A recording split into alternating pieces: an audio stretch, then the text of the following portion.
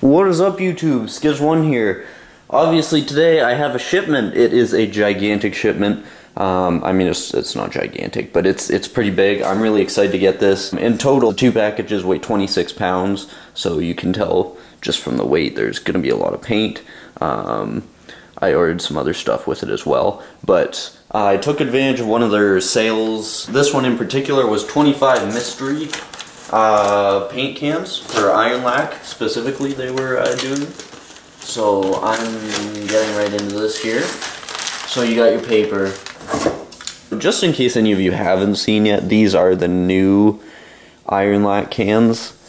To be honest, I like the old ones. The old ones are nice. I really like the old ones. Hopefully they didn't change anything besides the packaging, although the pink bottom on these is pretty slick. I really like that, but I'm gonna miss the old ones. They still come with the Widowmaker cap here. The Widowmaker looks a little different the way it's the pink part is. Hopefully that doesn't affect the quality either. I don't know if they went through some manufacturing changes, but in terms of the colors here, they sent me a ton of great colors. I can tell already there's a really good range of them. Spectrum, I should say. So this one's eggplant. Nice purple. Guacamole. Here's one of the old cans. It's one of their gold ones. I guess probably still have some gold because people don't really use it that much. Swamp. I have some swamp already, so that's good. I can maybe do a piece with a few cans of it. Eureka, sort of a, I don't know, beige-ish. This is more of a beige. Wow. I didn't realize that their cans have like different style tags on them and stuff too. That's cool. So this one is Fraser. I have one of those too, actually. That's nice. This color looks really slick. Their colors look even more vibrant with the black can body. Reef. I don't think I've ever had a reef colored iron lac. Cool. But yeah, so they have a bunch of these different tags by, you know, a lot of their artists that they sponsor and whatnot. Here's a nitro. I don't know how they still have old nitro cans because it's a beautiful color. Mex Magic. That's nice as well. Knockout. Sort of brown.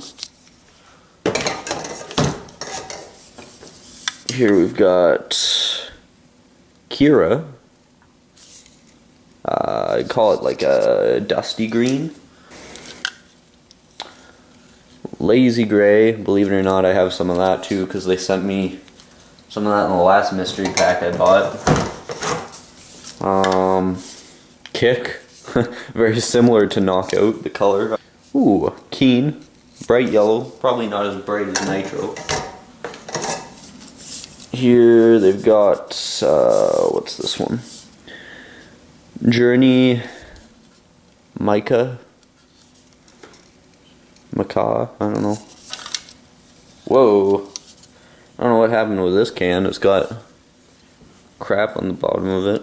This one's Hitachi though. Very light. Probably might have a little bit of a blue tint, but almost a white. Irwin here. They sent a lot of good, like, almost character colors to work with. Green. Jarnte.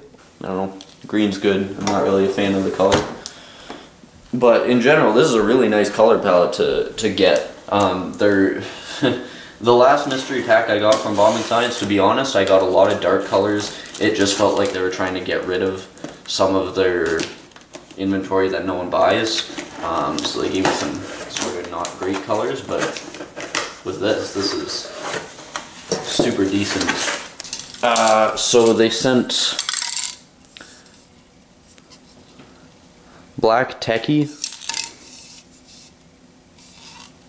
Baked, more sort of charactery browns. I really like all the brown tints. I'm sure some people wouldn't be happy to get a lot of that, but these are nice. I really like them. An older can of Atlantic, clearly a pretty dark blue there. Bolt, yeah. That was one of the other colors I got in the mystery pack too. Darker sort of brown, no one would really want to use unless you're shading. Oh, Augur's Blackout. That's a nice one to get. Okay. Ooh. Oh, sweet. That's a plain chrome can. It looked gold to me for some reason, I guess, in the pack. But yeah, nice chrome there. Acacia. Or yeah. Yeah. Another sort of brown there. I have here 2 1/2-inch mohair nibs. They are grog. I didn't actually know they were grog when I was buying them, but the grog ones, I found that they stand up a lot better than nibs in general. So these are good. Nibs are expensive, but if you buy good quality ones like the grog ones, it's usually worth it. Like this pack for me was just $5.25 or something like that, over $5, but they should last a while. So after a little bit of mixing, you're getting the more true pink there. I really like this color. It's a very vibrant color, and you know it's going to stay vibrant when you put it down because it's grog. Not to talk grog up too much, but I really enjoy their paints. Another grog full metal paint here. This one is in Klondike Gold. I just wanted to try and see what their gold was. This is truly a liquid gold. It looks definitely a lot more liquid than their other paints. Something else I'm very excited to get, and there will be a review on this one. I'll link you to my reviews of all the other products I've ordered here because I've reviewed them all. A nice Dalo pen here. Dalo's always been, they have that ball point there, if it focuses in. Yeah, but it's a very large marker. I didn't know Dalo ones were this big. This is a different one. I mean, different than other sort of graffiti markers. What they do is they have the push thing here on the back, and then the ballpoint's just obviously a ballpoint. But this is like, it's not a squeeze one at all. This is a metal body. I ordered this one in white, so the color is indicated by what's on here. So that's a very cool marker. I don't think there's a mixing ball in it or anything. Very interesting. It's one of the graffiti products sort of that hasn't really ever even been marketed as a graffiti related product. It's been an industrial product, and it's found its way into that market as well because people love it. I'm very excited to try this out. There will be a review on this. I'll try and link you to it if it's up at this point in time. Last here, but not least, I could not pass up some Mark B paint sticks. So here they are. 3 whites. Those are the ones I bought. And then they had their, I ordered over a certain amount, so I got a free one. So they gave me some sort of green here. The 4 of these don't even cost $10. They're very good value, I guess you can say. In here they threw in their new sort of, they do like, oh here, get a free can with an order and whatever. So they gave me free wing cap, free this, free marker, whatever. They're not really any use unless you're gonna order anyway, so don't just order for that stuff. So then they sent me some stickers. Don't bite my style. Writer's bench, okay. Got it. Some Bombing Science ones, I always appreciate getting those. These are like nice vinyl stickers. This is very high quality. Another one in different tones. 3 Bombing Science ones here as well.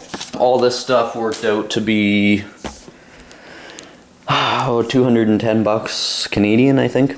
So it'll be a bit less if you're ordering American. Well, actually a lot less, more like 160 if you're doing US dollars. But yeah, I got the 25 cans, the 4 Mark B's, the 2 grog paints there, Dalo marker, 2 nibs. They hooked me up with a pretty good color mix here. Stay tuned for the Day-Low marker review. If you have any questions, let me know. I am an affiliate of Bombing Science actually, so I do have like discount codes I can give you guys too. I'm supposed to give those out, so just hit me up in the comments or wherever else. And yeah, stay tuned, rate, comment, subscribe. Peace.